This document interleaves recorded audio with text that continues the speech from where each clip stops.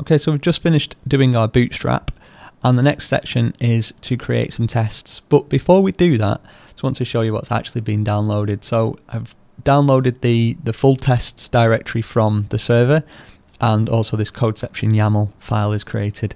So one thing to be aware of is the output directory. You may not have this downloaded. If you're following along and you do a download and you get this tests folder, you might find that the output directory is not there. As you can see, it contains a git ignore file.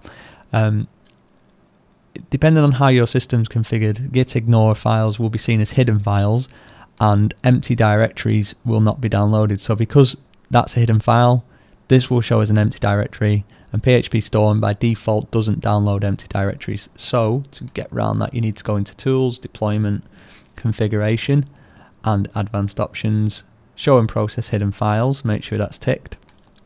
You also need to go into Tools, Deployment, Options, and tick Create Empty Directories. By doing that, you will get around that problem of not having that directory. It's not a big deal, honestly, but because effectively once you start running the tests, this directory will fill up, and then the next time you do a full download of the tests folder, you will get that directory. But just so you're aware, that's how you get it. Anyway, let's have a look at what's created by default. So if we look through, just open up all of these, and then we'll also open up the Codeception YAML file, because this is kind of like the master config. So by default, we now in Codeception 2 have reverted to this tester actor. So if you're not unsure of this, if you've ever used Codeception 1.x, you will probably have come across the terminology of guys.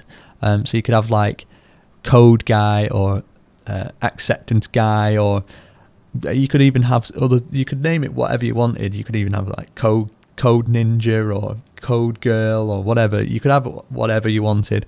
Now they've standardized it as tester, so all of these tests are going to be run by functional tester, acceptance tester, unit tester. If you add another one in, say an API tester, then effectively it's just standardizing it. Then we tell it which paths our Codeception structure is going to work from. Got the tests as the root, which does that, then the log. So in here, there isn't a log anymore, it's been renamed to output. Now, the reason being, in Codeception 1, everything used to get written to the log directory, regardless of whether it was actually a log or not. So they've kind of renamed it to be more generic, to just be output, but they've kept the old log path there. A little bit confusing, that, I suppose, but if you know the sort of the backstory to Codeception, you understand why they've done it like that. But yeah, for new users it's a little bit confusing, because effectively it's not just logs that are going in there, but logs do go in there as well. So yeah, so you've got your data. Your data is actually a SQL dump. By default there's nothing in it, but what you would do with that, quite cool, what you do is you create a sort of standard database.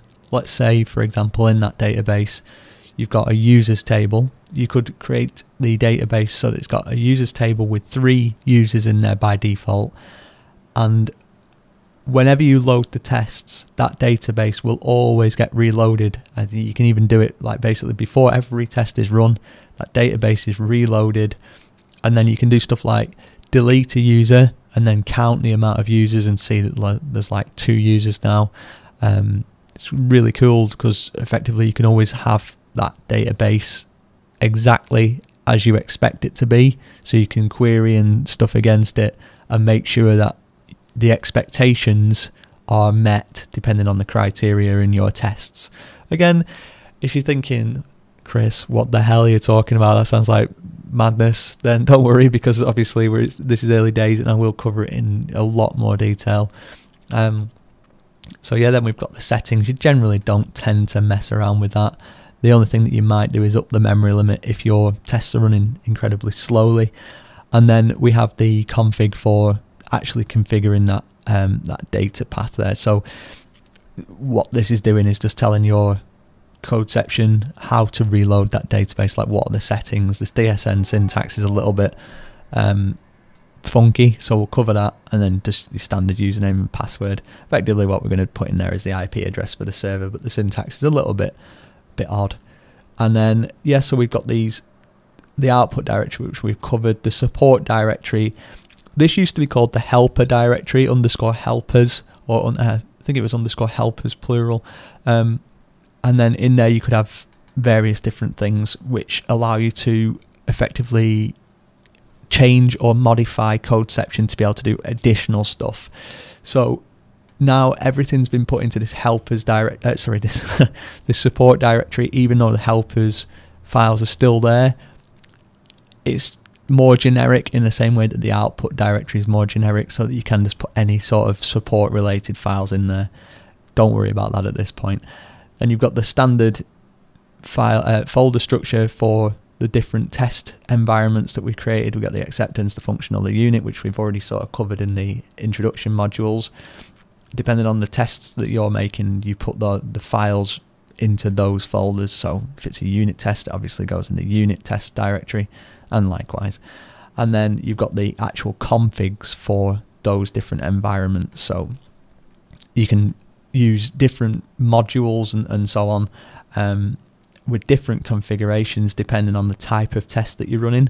And again, you can add other types of test environments, so like API tests can also go in here with other configs, because like your API would probably go off to a different URL to your front end tests, for example. So it's just cool to be able to do stuff like that. So that's pretty much the directory structure. As I say, the next step in this is to create some tests, so we will be doing that in the next video.